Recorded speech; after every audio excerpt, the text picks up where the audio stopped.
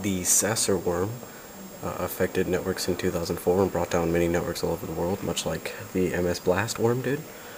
And it creates a log file of infected computers in the C directory, and also ups CPU usage to about 100% at all times, making the computer incredibly slow and almost impossible to use. And it searches for vulnerable IP addresses to infect, so it should also infect this computer too over here. And when multiple windows are opened on the machine, there are crashes of the LSASS.exe process, and the computer basically shuts down over and over. So let's go ahead and run it. You'll see CPU usage skyrockets immediately. There's the win2 file, win2.log. These are vulnerable IP addresses trying to infect. It hasn't infected the other one yet.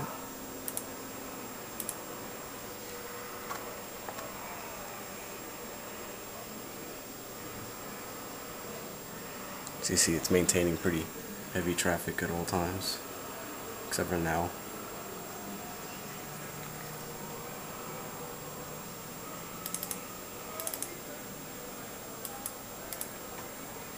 And we'll see if one of these 3 variants of Sasser that I have will end up infecting the other computer and making it crash as well.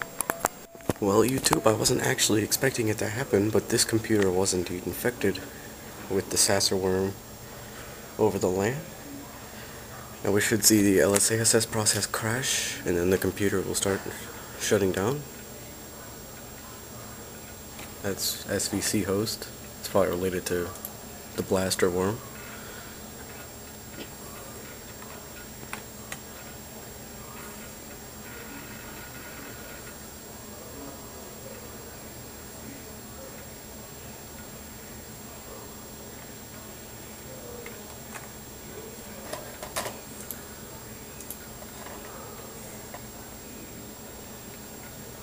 As you can see, everything is taking an incredibly long time to load.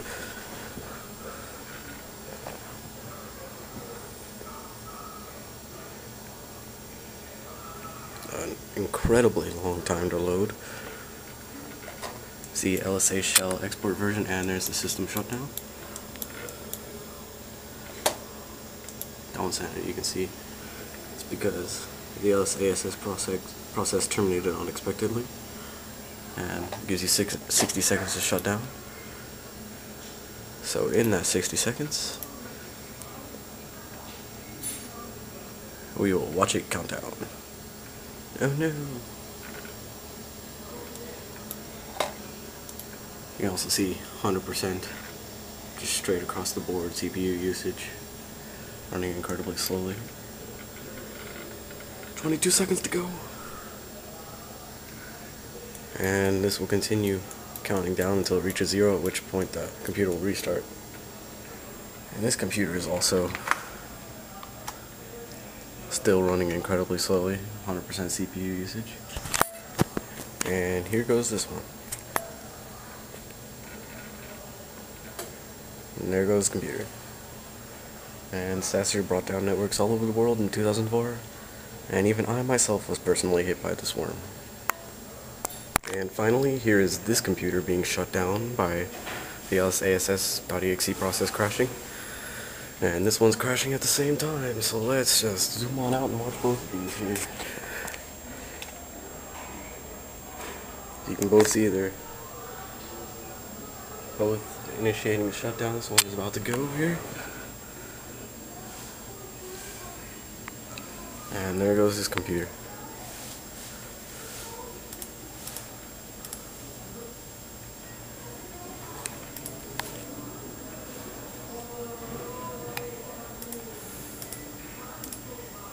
You can see it's still trying to find more computers to infect.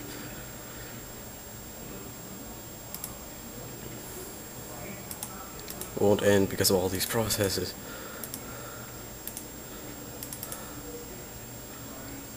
At this rate, this one, which started after the first one, is going to shut down first. Yep, there goes that computer.